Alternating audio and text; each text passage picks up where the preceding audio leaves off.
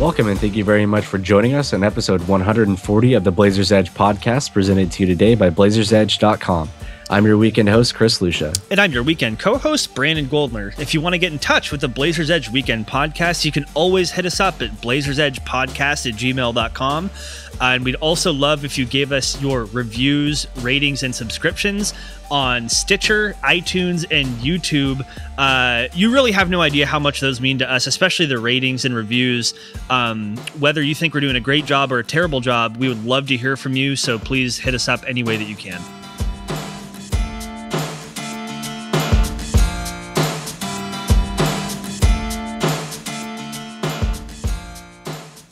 So this week on the Blazers Edge Weekend podcast is going to be just co-host Brandon Goldner and I. We have a handful of questions that we solicited from Twitter and Facebook. So thank you for all the readers for sending those in. We're going to get to those on the show this week. So Brandon, how's it going, man? Pretty good, Chris. Thanks for having me here again. Definitely happy to be here, looking out on a kind of a gray and cloudy Friday afternoon. Got a little rumbly in my tummy, but I'm going to power through it for this podcast and get to those reader questions. So yeah, definitely stoked to be here for sure. Yeah, thanks, man. We appreciate it. And I think the big story that we probably shouldn't go any further without mentioning, right, is Damian Lillard, second team All-NBA. That's pretty huge. Yeah, for sure. Dame Dalla getting not only All-NBA, but getting second team All-NBA. As our listeners probably know, Damian Lillard was selected to All-NBA third team a couple years ago, selected to the second team this year, and definitely a huge honor for Damian Lillard and for the team itself, I would say. Yeah, definitely pretty crazy too, thinking about back in February. You know, we were talking about how he could potentially be, you know, one of the last additions to the All-Star roster, and he ended up not, making the All-Star team. And all of a sudden now, come the end of May, he's second team All-NBA.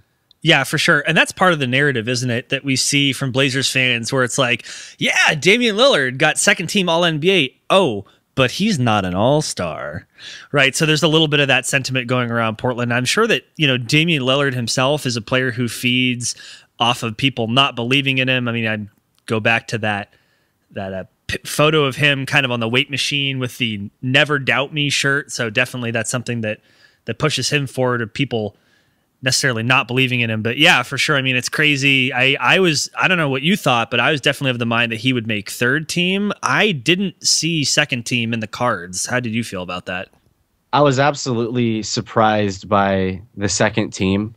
It was mostly based on the fact that he was kind of left off the All-Star team. And I thought, well, if that was the sentiment just 3 months ago, then could it change enough that he would be considered one of the top 4 guards in the NBA? Well, let me ask you something. Do you feel like that maybe this is like a makeup vote?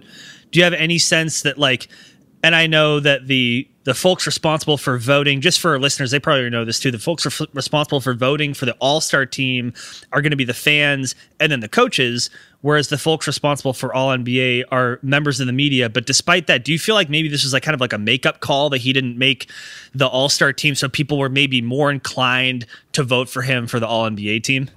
Well, the voting comes later on, obviously 3 months after, or not quite 3 months after the All-Star game. I think it's at the end of the regular season they submit their votes for the All-NBA teams.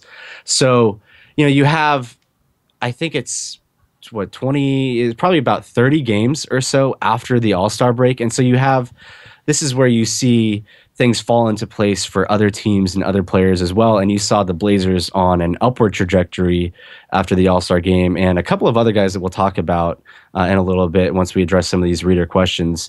You saw their teams on a downward trajectory. So it kind of opened up a slot, for a guy like Damian Lillard to get up there in the second team. So, speaking of those reader questions, I don't want to get into this too much because we have some concerning the All-NBA team. So, Brandon, why don't you go ahead and give us that first reader question there?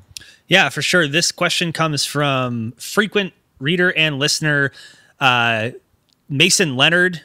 Shout out Mason Leonard. I see him all the time on the Twitter. Yeah, I see him too. His handle is at Os2PDX, and he has got his Avi is off the chain. It's literally a Photoshop that combines Mason Plumlee and Myers Leonard's face into one. It's anyway, you should check it out. So also Os2PDX, that would be most likely an Australian listener, I would assume. So Mason Leonard, if you're listening and you're listening from Australia, I want to say thank you. Shout out to all the international listeners of the Blazers Edge podcast. We really appreciate that. Yeah, absolutely, for sure. And I think he also frequents the site too. So Mason Leonard, Utah MVP. And he asks, what do we think of the All-NBA teams? Do we agree with the list, and what would we change in it? So Chris and I have in front of us the full and complete list of 2015-16 All-NBA voting for first, second, and third team, including honorable mentions. So Chris, what on this list jumps out at you? Who do you think is the biggest surprise on this list, and who do you think is the biggest snub? So for the listeners who don't have the list in front of them, I'm assuming that's the majority of them. Let me just really quickly go over the players that made the team. So the first team is LeBron, Kawhi, DeAndre Jordan, Steph Curry, Russell Westbrook. Second team is Kevin Durant, Draymond Green, DeMarcus Cousins, Chris Paul, and Dame. Third team is Paul George, LaMarcus Aldridge, Andre Drummond, Klay Thompson, Kyle Lowry. So those are your 15 All-NBA selections for 2015-2016. So what jumps out on the list to me? I personally, and this isn't, I don't think this is proximity bias. I think that a lot of people are probably going to be surprised by that Damian Lillard second team vote, making it on the second team. Like we mentioned, after not making the All-Star team, that's got to be pretty surprising for a lot of fans. Yeah, for sure. And just to say real quick that Damian Lillard is the only player on the second team that did not receive a single vote for first team. So he picked up all of his points from his second and third team nods. But it's probably worth mentioning that there were only 3 guards in the NBA who actually received first team votes. Steph Curry received all 129 of the ones he was eligible for. Well deserved. Russell Westbrook got 120 of those, and then 9 second team votes, and then Chris Paul in a very distant third got 8 first team votes, and then no other guard got first team votes besides those 3 guys. So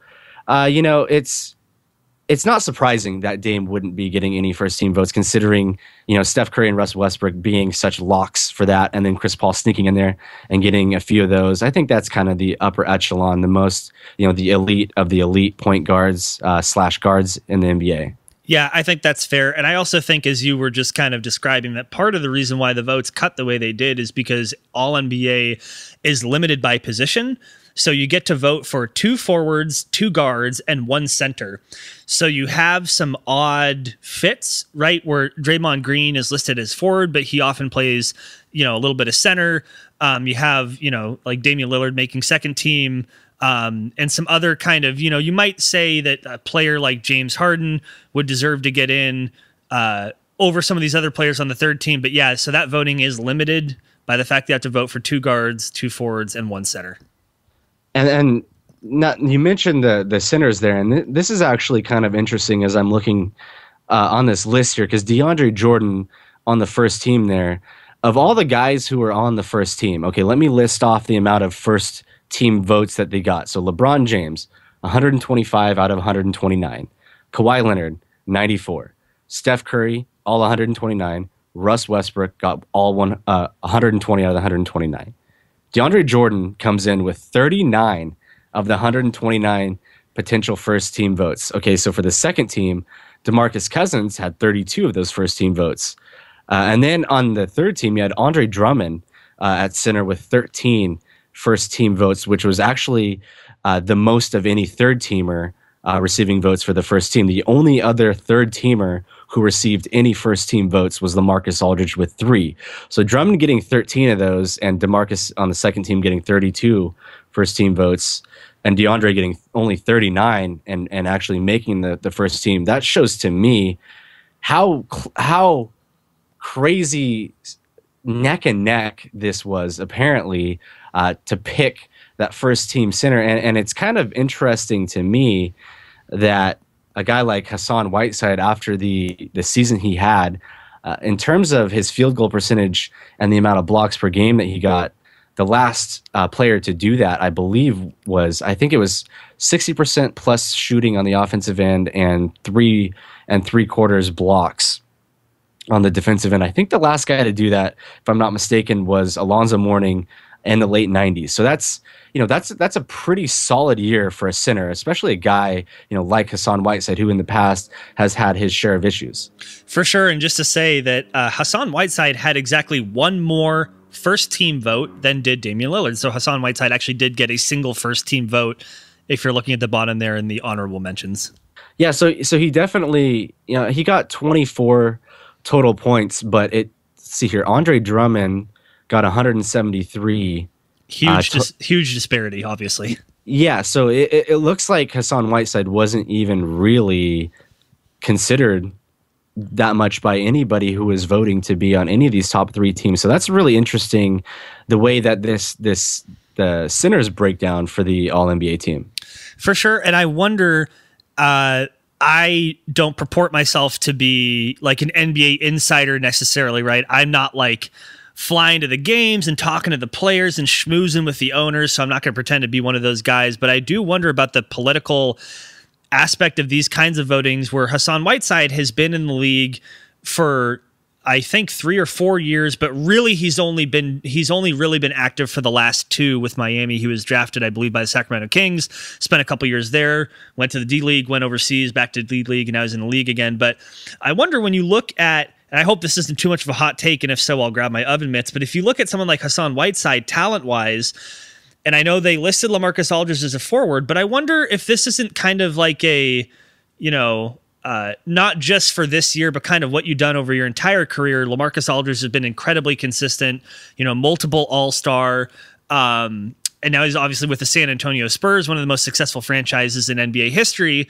And Hassan Whiteside, getting far, far fewer votes than someone like LaMarcus Aldridge. I just wonder if past history has anything to do with this, if they're not necessarily just looking at this season when they're casting those votes.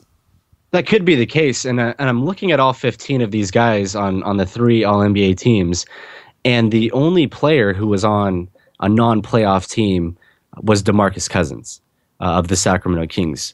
So everybody else on that list, those are all playoff teams, and the majority of these guys were on teams that were at the time of the voting projected to go deep in the playoffs. So I think that kind of shows that team success is actually a really, really, really big factor on the 129 people who actually place these votes. I think, LaMarcus Aldridge, while he's had an excellent 10-year career that could, maybe kind of get that, it's a vote for his past accomplishments, I suppose.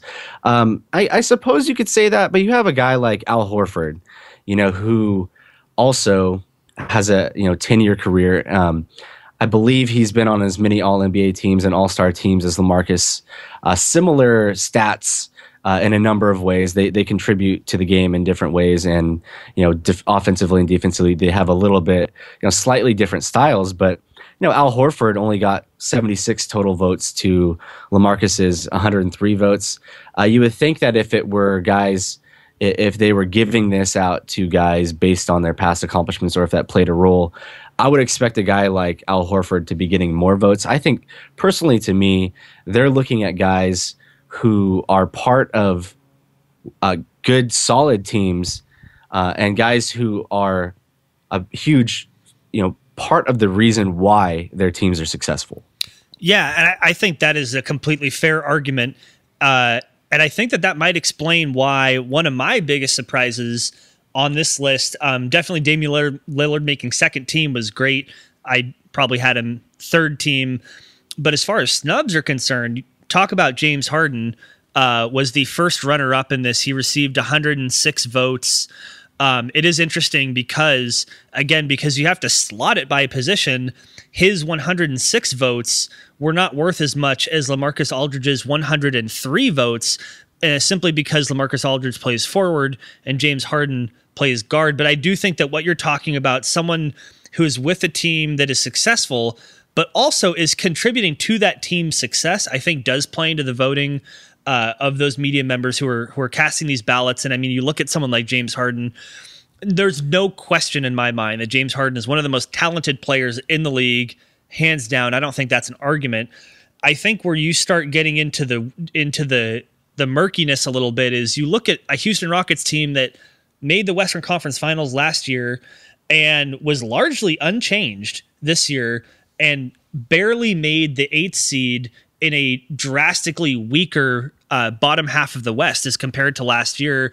There have been reports coming out for a long time about his leadership. You know, people like Dwight Howard kind of disgruntled with his leadership. You had the reports about James Harden taking a separate bus to those playoff games this year. He wasn't with his team. And so I wonder, you know, it's not necessarily just about how good that player is, but how much they contribute to their team's success.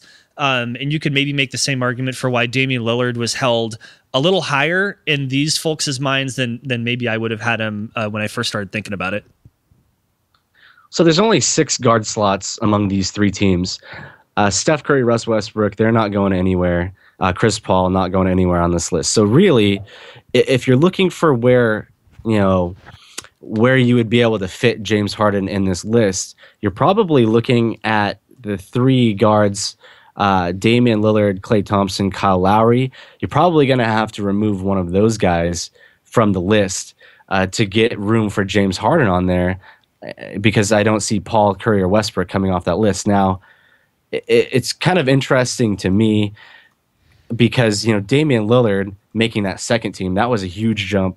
That's probably unexpected for a lot of people. I think from a national perspective, maybe, it's hard for me to see any of these 6 guards on the list coming off the list in favor of James Harden based on, what they did as individuals and all things equal, where their teams went compared to the Rockets, because the Rockets were on this downward trajectory for the second half of the season, and they barely backed into the playoffs, and you saw what happened in the first round there. So, James Harden, he creates opportunities for his teammates.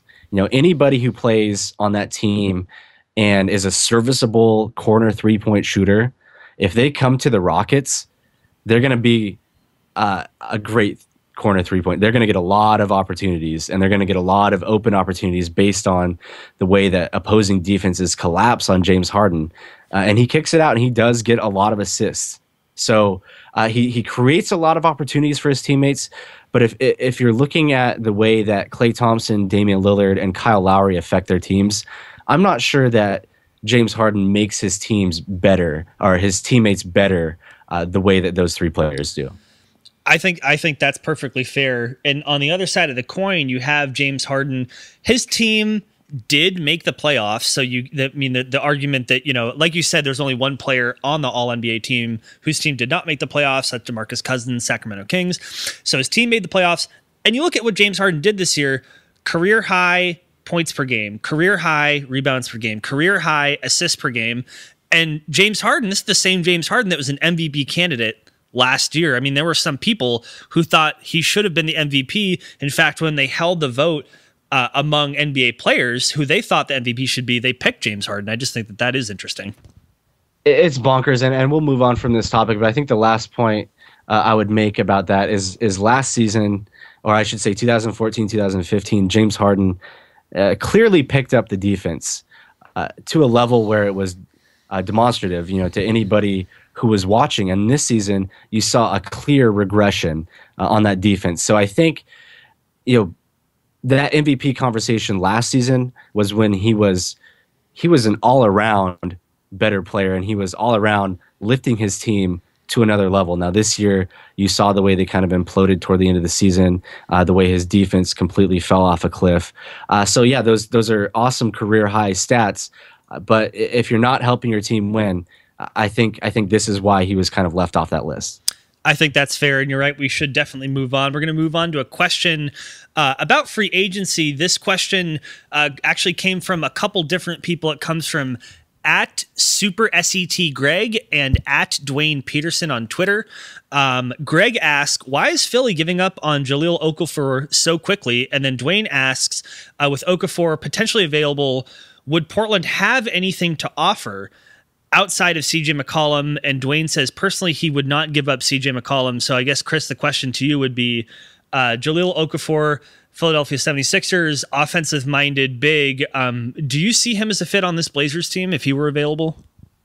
I mean, yeah, anytime you look at a guy who was the number 3 overall pick who may be disappointed a little bit in his first year in a few ways, that to me screams the kind of a guy that Blazers GM Neil O'Shea would go after, kind of a guy who was in the high lottery and ended up disappointing a little bit. That's certainly a reclamation project, quote unquote, that O'Shea would be apt to take on. I know it's only a year's worth of evidence here on Jahlil Okafor, so to call him a reclamation project in his second year is probably a bit hyperbole, but I believe that he may have disappointed fans in Philadelphia a little bit just by not, on the defensive end, not being as impressive as they'd hope. Considering the physical tools that he has, I think you kind of look at a guy like that and you just wonder, wow, if he were really able to put it together, what kind of a force that guy would be. If he paired that offensive talent that he has with some work on the defensive end. I think that would be the kind of player that they were looking to get with that number 3 pick. Yeah, I think that's a good point. And just to a quick counterpoint, you look at Jahlil Okafor, he's 20 years old, very, very young. Bigs generally take a little bit of time to develop, and at any rate, any NBA player is going to take a little bit of time to develop when they're 20, particularly on the defensive end. And also, he does average over a block a game, which is not great by any stretch, but is serviceable if you're just looking at that stat. But then on the other hand, you have his defensive rating is terrible. There have been tons of pieces, I can't think of any of them off the top of my head, that have evaluated how much worse the Philadelphia 76ers are on defense when he is on the floor. So when you're that much of a defensive liability, it is very difficult to be able to trot your lineup out with someone who's essentially a sieve on the defensive end. And especially when you're thinking about this Blazers team, it seems to me that's kind of the last kind of player that you really need. You have plenty of scoring. I don't think that you need any more scoring. And so to have a big that can't play defense, it seems like that's kind of not what the Blazers have in mind for this offseason, wouldn't you say? Yeah, it does seem counterintuitive to me to bring in an offensive-minded big when you're looking at Ed Davis and Plumlee being under contract next season, and then Vonleh, and then Myers Leonard's restricted free agency status. The amalgamation of talent that's currently in the Portland front court would suggest to me that they need a rim protector. And if you're bringing in Jahlil Okafor, you're kind of bringing in the opposite of that.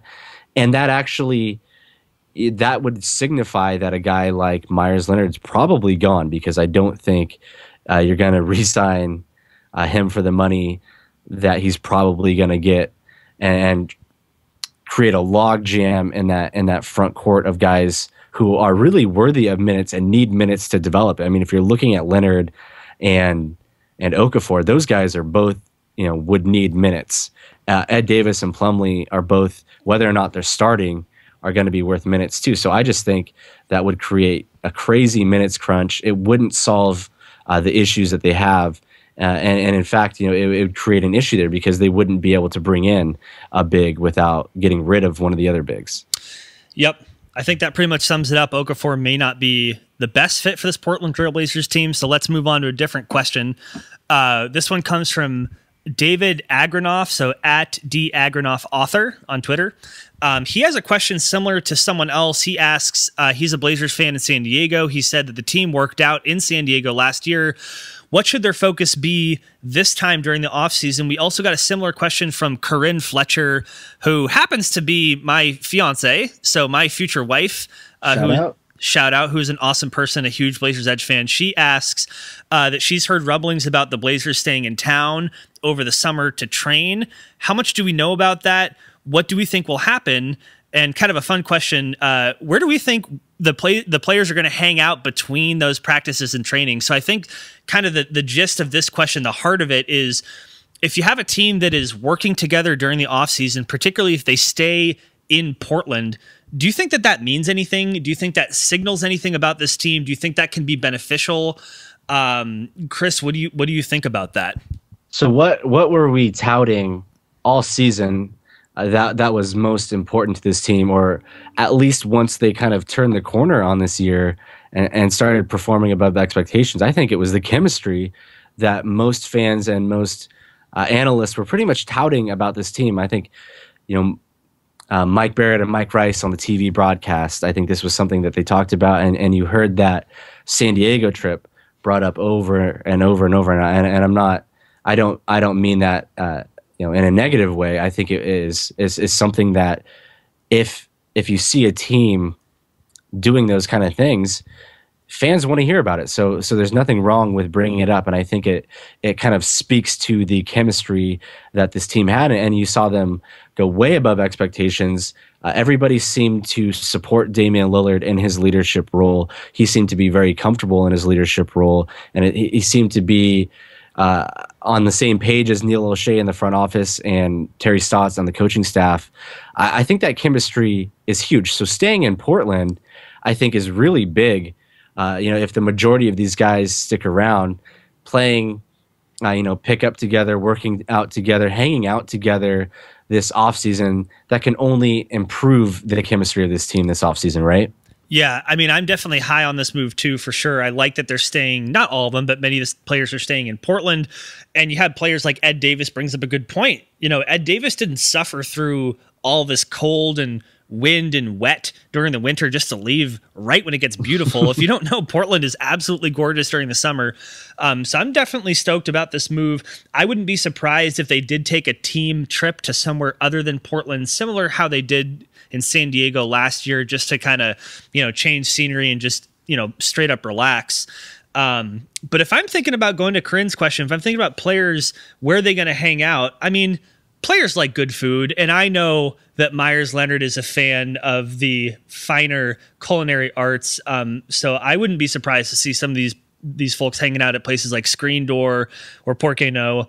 That's somewhere where Myers Leonard has said he likes to go. But Chris, like, if you were, let's just pretend that Chris Lucia is now making his living as an advisor to NBA players, a concierge of sorts, introducing players to the city where they're already playing. Where would you recommend these guys hang out during the summertime in Portland? So I'm really into, LeBron James a few summers ago when he lost all that weight. I believe that was before the 2014-2015 season. He was on, I believe it was a similar diet to Steve Nash, that Steve Nash got, veteran players like Shaquille O'Neal, probably not Shaq actually, but Grant Hill, guys who extended their career in Phoenix. It wasn't only because of that training staff, but some of them adopted the diet that Steve Nash had of no sugar, high fats, low carbs. And again, that was the diet that LeBron lost all that weight on. From my perspective, I'm going to say something like the Cultured Caveman. I want to see the guys. I guess if you don't know, it's more or less a paleo style restaurant where they serve all different types of food, but everything is paleo friendly. So if you're on a diet similar to paleo, you can go in there knowing that you're not going to have to ask to remove a bunch of things off the list. So, if these guys are trying to get in peak performance shape, I think, getting on, a diet like this, or at least watching your diet, it would be pretty important. So I'm going to go ahead and say Cultured Caveman, something along those lines, something that is really, forward thinking with the diet. Yeah. And I mean, the other thing to think about too is not just what you're eating. The two cornerstones to your physical health are both your diet and exercise. And something that CJ McCollum said is that he's going to be spending quite a bit of time in the Blazers practice facility. I believe it's in Tualatin, if I have that right, that he has, he said he has the keys to it. He's going to roll up there and practice without distraction.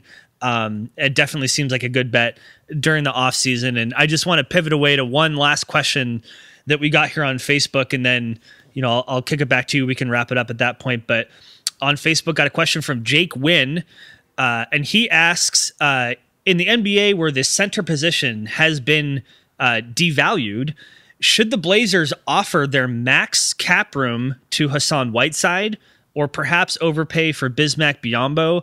And do either of these players get the Blazers into the conversation for the Western Conference Finals? So I think the question is specifically about Whiteside and Biyombo, but also where the center position has been de-emphasized in the NBA. Is that the position that the Blazers should spend their money on? And if so, is that going to get them over the hump? Well, if you're looking at 23-year-old Bismack Biyombo and soon-to-be 27-year-old Hassan Whiteside, I think committing years to those guys isn't that crazy. Whereas you're looking at committing years to a guy like Dwight Howard, with the questions there, I think is a little more questionable. So if you strike out on some of these more sought after centers, then maybe switch directions a little bit and maybe don't go down the list so far to where you're signing Zaza Pachulia if you strike out on Hassan Whiteside and with all due respect to Zaza. I think Whiteside could be he would be a transformational piece for the Trailblazers if they brought him in. Western Conference Finals, I think they need a little bit more talent in general. I think they have a handful of players who would be great coming off the bench, who are in the starting lineup. I think Al-Farouq Aminu would be an absolutely insane sixth man. If they could get an upgrade on the wing there, that would be great. If they could, they would have to bring in another guard for the rotation to back up CJ and Dame, because I think they need a third reliable ball handler to initiate the offense, and a guy maybe with a little bit of size there in the backcourt who, when they're facing a team who has a guy like a Sean Livingston, where you can put him in there and know that he's not going to get taken advantage of on the defensive end, and someone who can maintain their own effectiveness on offense when they're facing a guy like that. So it would be nice. I don't think Whiteside could be the only addition to shoot this Blazer team into the stratosphere. But I do think, if you look at the way that Robin Lopez performed in the Blazers defensive system a couple seasons ago, they were top 10 in terms of defensive rating.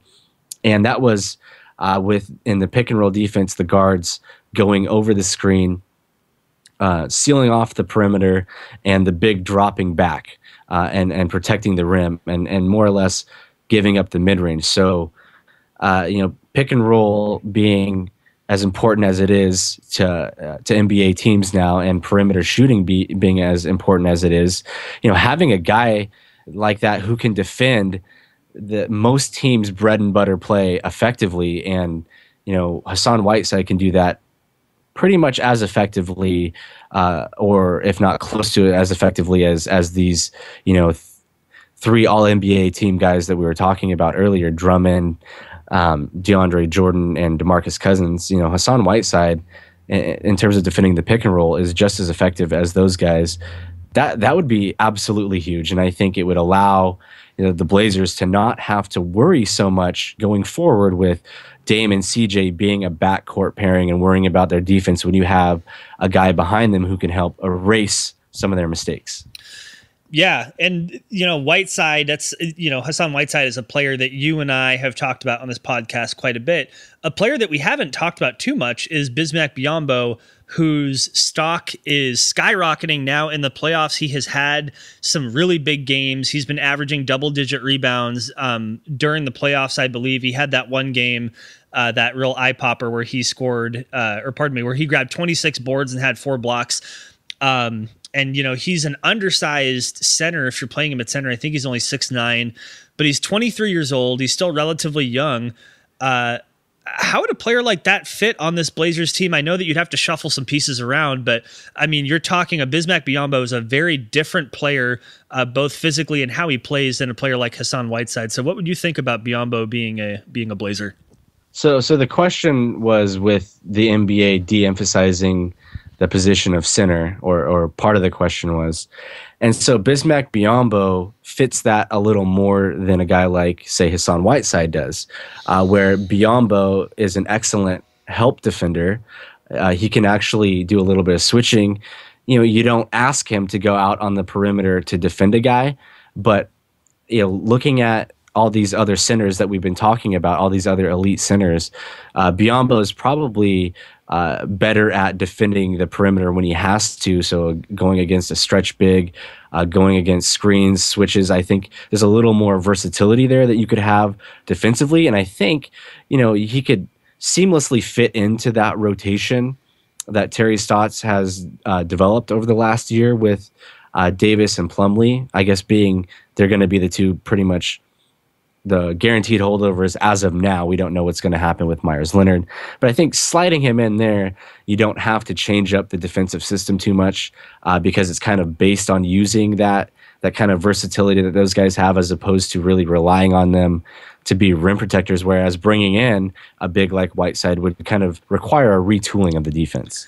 Yeah, and breaking news, Chris, Blazers Edge is ready to announce that the Cleveland Cavaliers will be in the NBA Finals with about 4 minutes and 40 seconds left in this game between the Cavaliers and Raptors. Cavs are up 104-83, and our boy Bismack Biyombo had a relatively quiet game here, 9 rebounds, 1 block, just 4 points.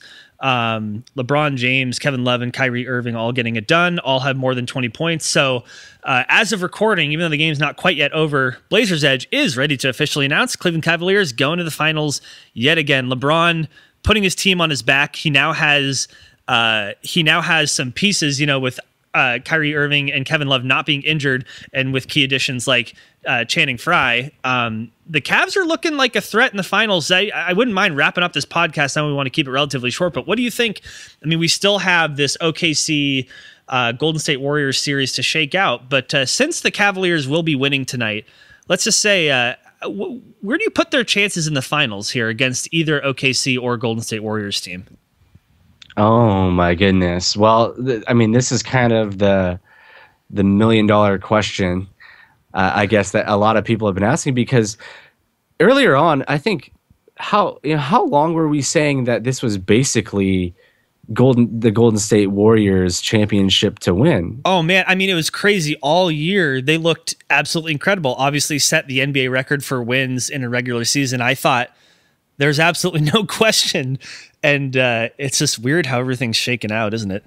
It seemed like a foregone conclusion just a month ago before Steph Curry got hurt. And then you saw the Warriors look a little more mortal in the second round against the Blazers. And now in the conference finals against the Thunder, as of this podcast now, I believe they're down 3-2. So it's definitely been a crazy change of pace, and it's really interesting to look at, because you look at two different teams with two different styles coming out of the West, so it's hard to compare how that matchup would work with the Cavs, because you don't know who's going, and they play such different styles. So I would say this: any team that has LeBron James as of right now has a chance in the finals, no matter what. You saw last season with Kevin Love being hurt, Kyrie Irving being hurt, Dellavedova playing so many minutes that he pretty much passes out on the floor.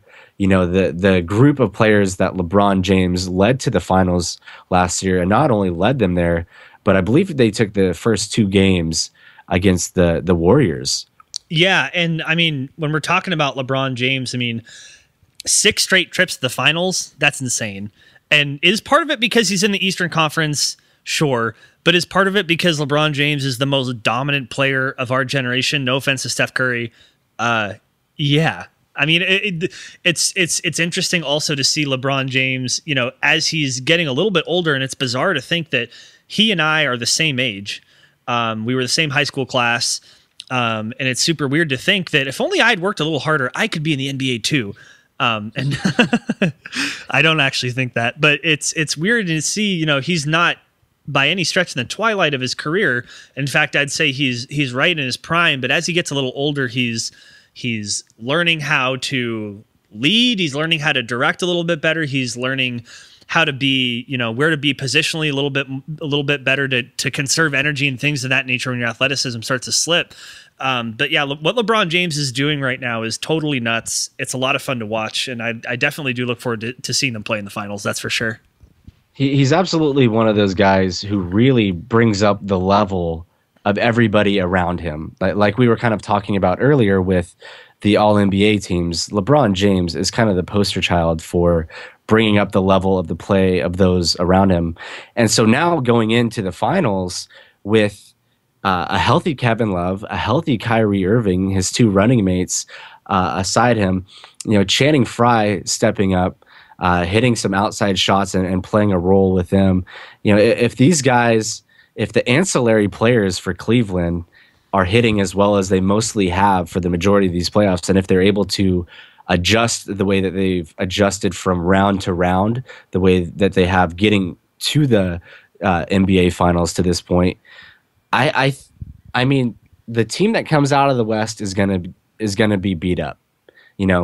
They're gonna have gone through a tougher battle. I know that the Raptors were able to take it to 6 games, but I don't think the series has been as physical, let's say, as the Western Conference Finals. I mean, anytime you're going against a guy like Russ Westbrook, it's going to be a physical game. Yeah, and what you've seen out of the West is Oklahoma City Thunder are clicking at precisely the right time. And we're seeing basically the maximized potential of Russell Westbrook, no question about it. You could maybe say the same for Kevin Durant, particularly on defense. But what takes up a lot of energy is playing defense. And on the other side, the Warriors, they never expected to be in this position down 3-1, and now they're down 3-2. But I think you're right. I think whoever comes out of the West is going to be mentally and physically exhausted, and whether that plays into how they perform in the finals, I'm not sure. Honestly, I don't know how many days rest they get between when the West is done and when they finally begin the NBA finals, or whether, maybe that mental and physical exhaustion will be good in some way, shape, or form, that you'll feel more battle-tested, more hardened, more resilient. That's always possible, too. I mean, both the Warriors and Oklahoma City Thunder, neither of them are particularly old teams, right? So I don't think that they need to recover for too long necessarily. So, but at any rate, it's going to be interesting to see what happens for sure. I mean, no matter how you split, it's going to be a fun finals, I think. They're all pros. They've all been here before for the most part. The Thunder, the Durant and Russ have been in the NBA finals before. The history of the Warriors. They won the finals last year. The Cavs have been in the finals every year they've had LeBron. I mean, these guys, every team that's going to be in the finals is going to be a battle-tested team, and they're going to be pros. They're all going to bring it. They know what to do. So it's going to be, no matter who comes out of the West, it's going to be an absolutely bonkers NBA finals, and it's going to be exciting to watch. Now, just to throw one more fun stat at you, if I'm picking my finals prediction, I'm going to go with Cleveland, and it's for this reason. Kevin Love is undefeated in his career in the playoffs so long as they play in the United States. And last I checked, both Oklahoma City and Golden State have their home arenas in the United States. So book it, Cavs in 4. Hey, there you go. See, I don't make the predictions, but I think that's definitely a compelling argument there. So, do you actually think that was a compelling argument? No, I was just being polite. But to be fair, I was kidding. I hope people understand that. I absolutely think they're going to understand that. And I think they're going to understand the fact that we're coming up to the end here. And I want to say thank you to all the readers on Twitter and Facebook who hit us up with their questions and gave us plenty to talk about this week. I know that there was a lot of buzz about the All-NBA teams and free agency this summer. So it was really fun to get those questions. And thanks again for sending those in. Yeah, thanks to everybody. I tried to respond to everyone on Twitter and Facebook who sent in those questions. And please send us questions anytime, whether it's Twitter, Facebook, whether it's on blazersedge.com, whether you email us at blazersedgepodcast@gmail.com. Please hit us up with questions. We would love to hear from you no matter where you're coming from.